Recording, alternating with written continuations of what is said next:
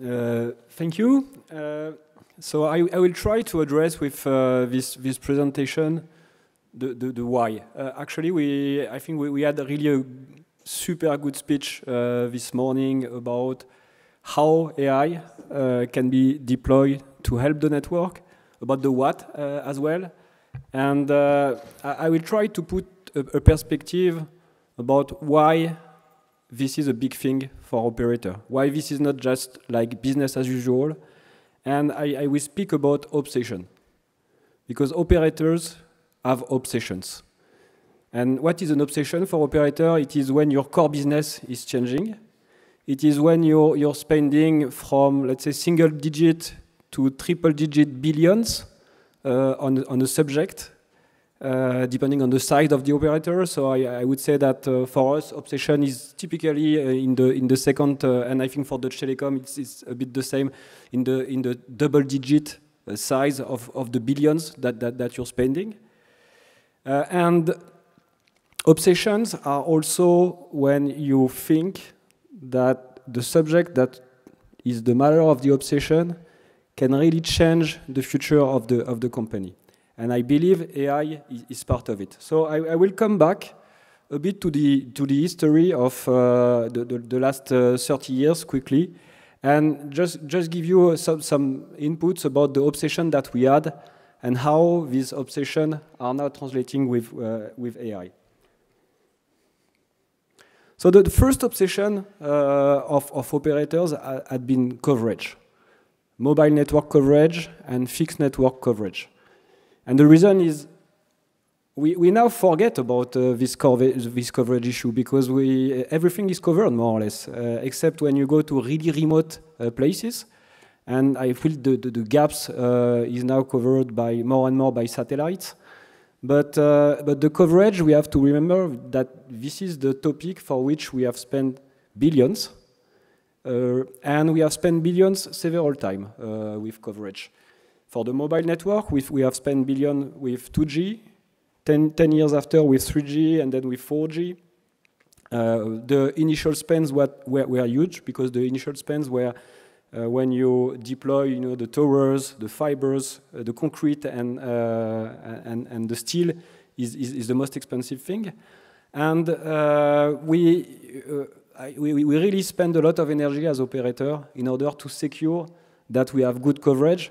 Because, I mean, you don't want an operator that has not good coverage. This is the first thing, someone said one day, coverage, capacity is the queen, but coverage is the king.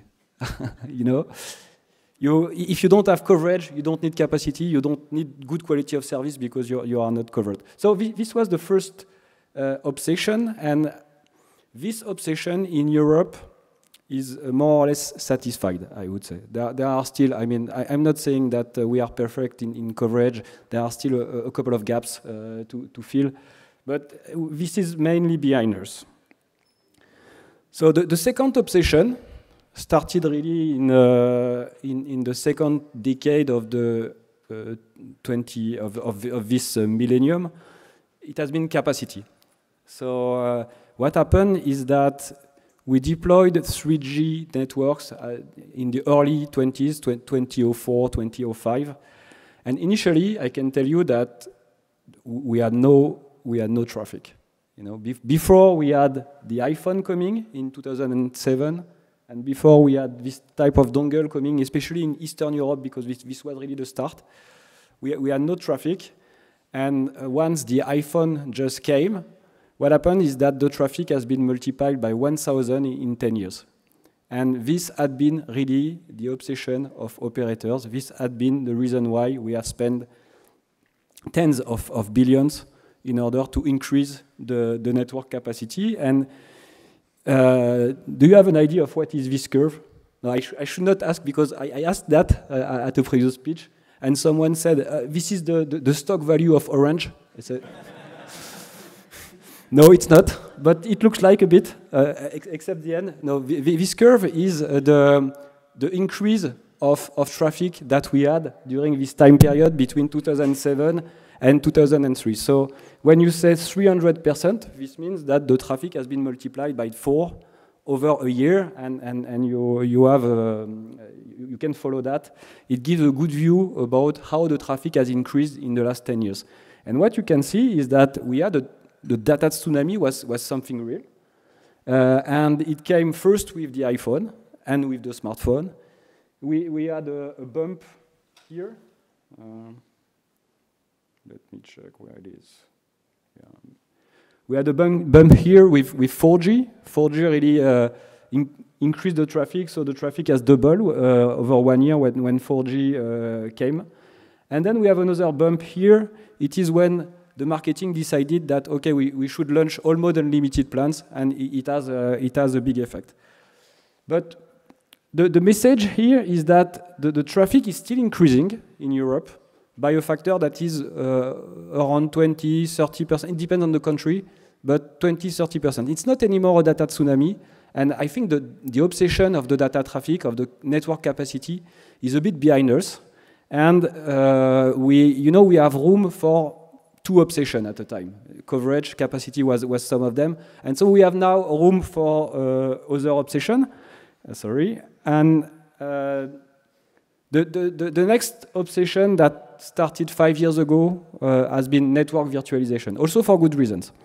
A lot of the network equipment, the legacy network equipment, are really similar to this Donkey Kong thing that you have on the left, that probably the younger people in the room don't know, but basically it's a device that comes with hardware and software connected, and you have one game. So you buy a box, and the box is a single service, and if you want to change the service, then you throw away the box and you buy a new one. So some equipment still in the network are exactly working like this. But the big transformation that we have started 5 years ago with 5G core, with network virtualization, starting with the IMS, the core, and also a lot of the fixed network, is similar to an Android phone. It's something that is IT-based, that can load software, and that is much more flexible than when we had before. And it's an obsession that is still ongoing, and that will support AI. Basically, if you don't make such transformation, if you don't think about your network being an IT thing, something that is really software and data-driven, you just cannot make AI. And so I'm coming to AI and to this why after this long introduction. So as Orange, this is our ambition. We say that AI generate and accelerate value creation for Orange with every job, every network, every customer experience, superpowered by responsible AI. So this is the motto, and the idea is that AI will come everywhere in the company, but network is really a specific part because network is really driving our core business. And network and IT are now kind of combining together. So what you can see on this slide is more the history in terms of IT perspective. And the history of the IT moves in kind of platform shifts. So you have mainframe, PC. The web open source has been a big change, enabling a lot of transformation everywhere in the industry. Smartphone and cloud coming together were also something really big, and AI and generative AI are the next shift. And we will, for sure, we will spend billions in AI. I mean, AI is not fully new, even for operators. We have started this journey probably in the networks part, not before 4 or 5 years ago. It's not old, but it's not fully new. But the difference is that the pace of it is now increasing so fast because it's an obsession, because it's something that is transforming our core business. And if you're looking at this chart, so this chart is not the value of the stock of NVIDIA, okay? It's more impressive. It's the value, it's the revenue, the evolution of the revenues of NVIDIA. these guys have started to sell boards for gaming, and then they had the chance to have the crypto money mining. It was not really expected for them, and now they have the huge chance to have AI. And what they did is that the revenue of NVIDIA were multiplied by 3 in just 1 year. And this is the card, the board that they have sold. It's an evidence that AI is not something just hype. It's something that is big for everyone and that is big for operators as well. So what do we do with AI? Actually, we are managing something that we cannot manage without AI. And what you see on this slide is an example of the size of a network. We don't realize, but in a network, you have, I'm not counting devices, individual devices. I'm not counting boxes that are on households. I'm just counting like big equipment. For an operator like Orange, we have 26 countries. We have more than 1 million of network equipment, like base station, like router, like CSG, like many of them. And actually, the interesting part is not to say that we have more than 1 million. The interesting part is if you want to manage them correctly, individually, you need to take into account individually their profiles. And the traffic that is coming on a base station that may be on this building, and on a base station that may be 10 kilometers away in a remote area is clearly different. And the parameter setting is different, the optimal setting is different. And so this kind of individual profile gives you the obligation, to some extent, to make individual optimal parameter settings. And only AI can give that. Currently, we are starting to use AI for that, but where we are not using AI, what we are doing is suboptimal parameter setting, because we have defined some families of equipment, let's say, some patterns that we are using to make the parameter settings, but it's not really individually optimized. And with AI, we can do that. We are also generating more than 1 petabyte of data every day. We are throwing that away. I mean, 99% of it go to the trash, because simply we don't have yet the capability to manage all of them. We have millions of alarms. Hopefully, all these alarms, most of these alarms are not real incident. You can have hundreds of alarms generated by a single incident. Just to give you an example, if you have a fiber that is cut, then you will have some alarms at the optical layer. You will have some alarms at the IP layer, at the MPLS layer, on the radio access network, on the industry. Every place where you have traffic that was supposed to come from this optical network will generate alarms. And it's just impossible, as Iman said previously, to manage that manually. So, of course, we have created some workaround for this, but it's kind of basic. And AI really is the tool to make this alarm correlation, root cause analysis, all the topics that were extremely well described by the other speech. Another big numbers, the call detail records. So the call detail records are basically when you make a call or when you browse the internet, you have a lot of call detail records. It was initially done for billing, but it's now used for many other things. We have more than 1,000 billions of them every day. So again, it's not something that you can manage manually. And we have even more data that we are not using, except when there are big incidents, like to make the inspection or to make the investigation what happened. It's like syslog or call trace. We have really a golden mine of things that we are not using today.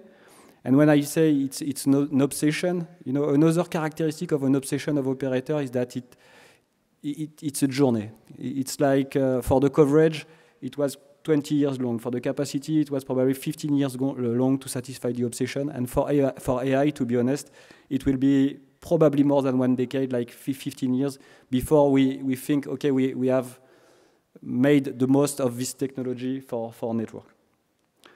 So just one final slide to give you just the families of how we are using AI today. We have basically 4 families. The first, in terms of time, was what we call smart CapEx, optimization of investment. So the question is simple. So you have, let's say, 10 million to spend. How you spend it the best way in terms of value that you generate.